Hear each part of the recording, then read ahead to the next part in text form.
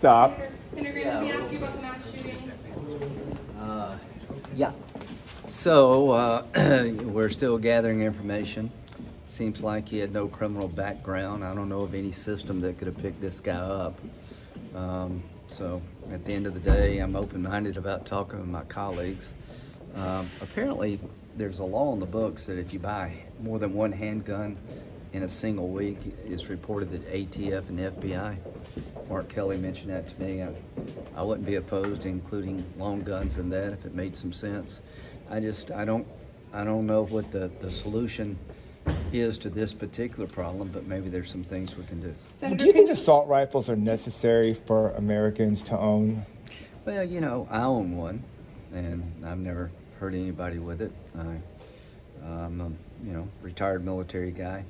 You know, the First Amendment, I don't know what books you should read or what movies you go to. I mean, all I can say is that the Second Amendment is part of our Constitution, and banning a particular set of guns would be, you know, if Democrats want to impose the assault weapons ban again, bring it up, let's vote. Senator, just very quickly, Majority Leader Chuck Schumer, as you know, has put two background check bills on the calendar, including closing the Charleston loophole. Is that something you'd be willing to support? Yeah, the Charleston loophole wasn't a loophole. It went to the wrong county. So I'm very familiar with that case. I'm talking with Senator Blumenthal about maybe helping states that have red flag laws with a grant program to maybe beef up their ability to stop some of this stuff. So it seems to me that there is defense in depth concept here. Can you keep guns out of the hands of people clearly mentally disturbed?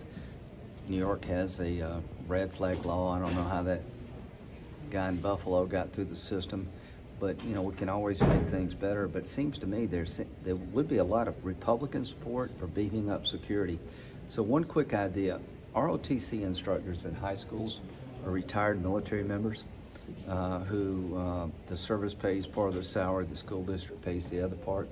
Maybe we take that concept and expand it to school security, where the federal government could help put some money into the pot and maybe draw upon retired law enforcement officers, military folks that could enhance school security. The New York Times just reported that President Trump on January 6th was pleased with the hang Mike Pence chance. It didn't.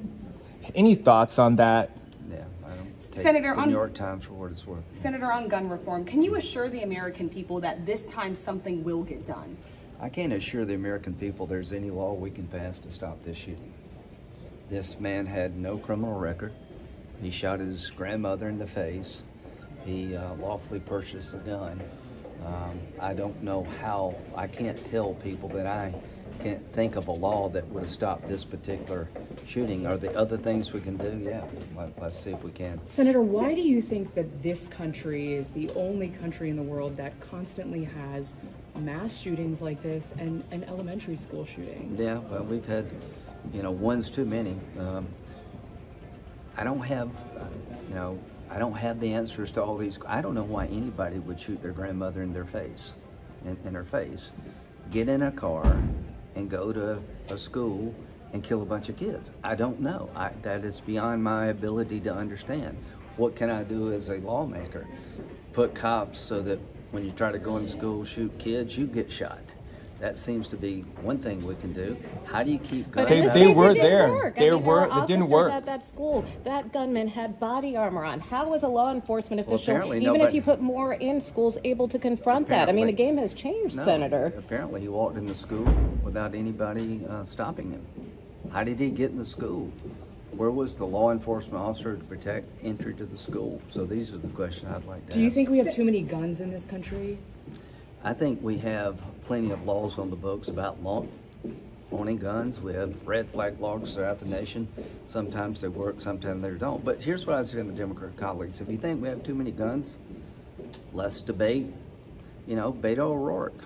You know, he had a lot to say today. He wanted to confiscate, you know, AR-15s, you know, have the government buy them back. I own one. Bring it up. Let's vote. Senator, thank you, Senator. Senator, on ATF funding.